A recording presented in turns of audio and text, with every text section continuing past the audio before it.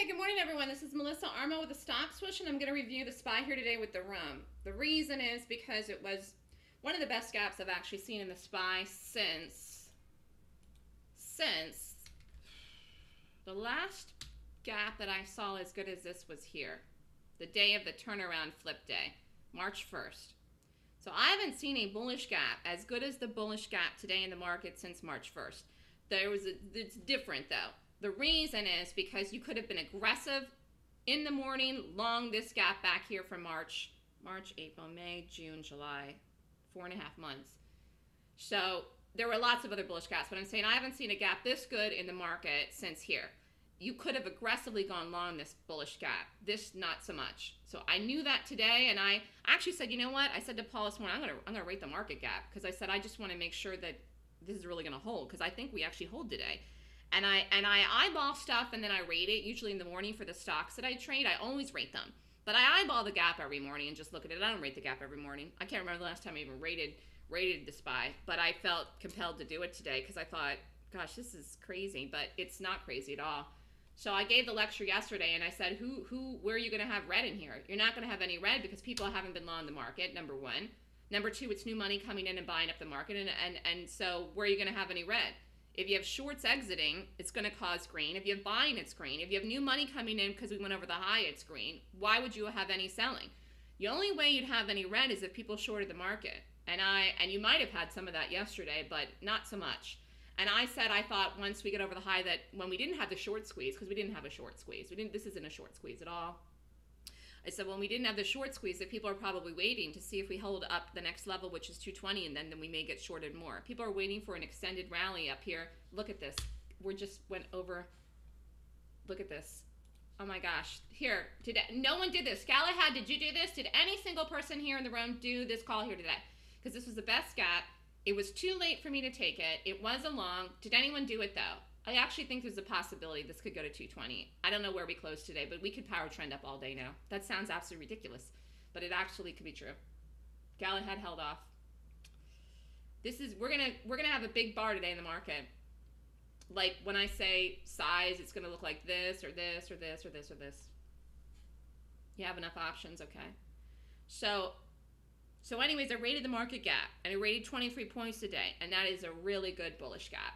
I mean, this is something you just don't see every day. And I think it's one of these things that people think is impossible that it could possibly hold because we're so many days up. 1, 2, 3, 4, 5, 6, 7, 8, 9, 10, 11, 12. 12 days we've rallied up. And yesterday we counted the bullish gaps. Yesterday we counted them. Let's count them again today. 1, 2, 3, 4, 5, 6, 7, 8, 9. So 9 bullish gaps. 9 bullish gaps in 12 trading days. There's nobody's going to sell. No one's going to sell when the move is just beginning here now. And I predicted it to happen, and I read the money in the chart. Oh, I know the question. Angeline had asked me a question about reading stuff in past price data. She said she just doesn't believe it's possible. But it absolutely is possible because that's one of the ways that I actually predict moves, okay?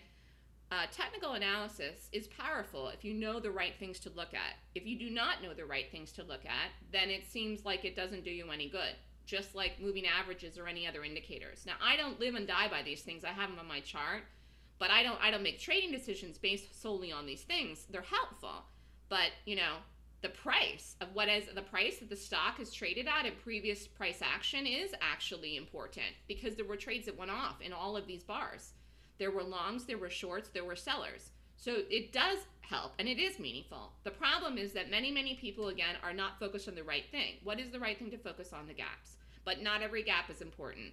Not every gap is important. Not every up gap can you go long. Not every down gap can you short. Not every up gap could you trade to fall. You know, like if people were trading this for a gap fill yesterday, where did it go? And I gave a long lecture yesterday about pullbacks. Look at this. You were waiting for a pullback in the market. Look, it's run up $5. If you were waiting for this to pull back, we talked about this yesterday. Where's it going to pull back now? I mean, we will pull back eventually, but where? Where do I think it is? It could be here. We could keep running up. We could run up all the way to 220 and through it, and then pull back here. There's nobody here. We could pull back here. Here's where I think we really pull back. Now let me just look at this. I think we pull back here to the previous high. Right around here. Snug as a bug in a rug. I don't know when. This is probably where we pull back. Nowhere near any of these areas. So we could keep going here. We could keep going up to 220 or beyond.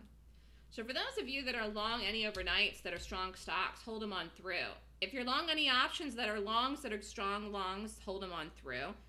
And if you have 401ks and you're in quality longs, just hold them all through. I mean, the market's higher. The market's higher the rest of the year.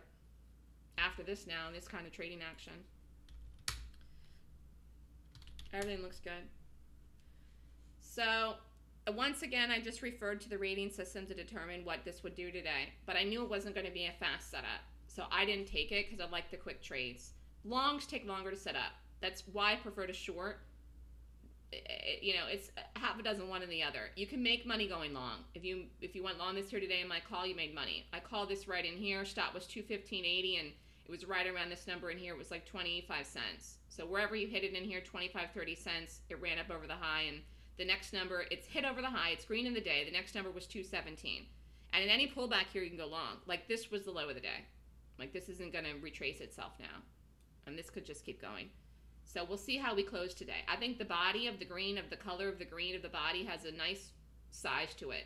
In fact, I think it's going to be bigger than this one here. So we pulled in this day here and was a long. This is a small body. I think the body today has a more sizable body. It has the same tail. This is a longer tail, but I think the body has a more size. That could mean another gap up tomorrow, which sounds insane, but it very well could. So let's say today we run up to 217, between 217 and 218. That would only be a $2 move in the day for the SPY, which is nothing. We could gap up tomorrow and run up to 220. We could gap neutral and run up to 220. We could gap down a little and run up to 220. I don't know how we not keep going up, to be honest with you. I'm just letting you know. So this is new money that bought the market up. It was a really good gap today. It's so good that we could continue it tomorrow. And we could power trend all day. Here we go. Here we go. I'm making another high again. So does anyone have any questions about this? If not, it was just a bullish day today. It was one of those days where you can't go short unless there's something amazing to short. Unless you're like, oh my gosh, I have to short this. There was nothing to short today. I said you couldn't pay me to short today. And the longs, unfortunately, were very, very late setups, but they definitely were longs. Does anyone have any questions on this? For those of you that are in the option trade that have the 2 cents or the 3 cents, you're more than double your money now. You maybe triple it. I'll have to look at it later. All right. Good job, everyone. This is Melissa at thestockswoosh.com. If you have any questions, email me at melissa@thestockswoosh.com.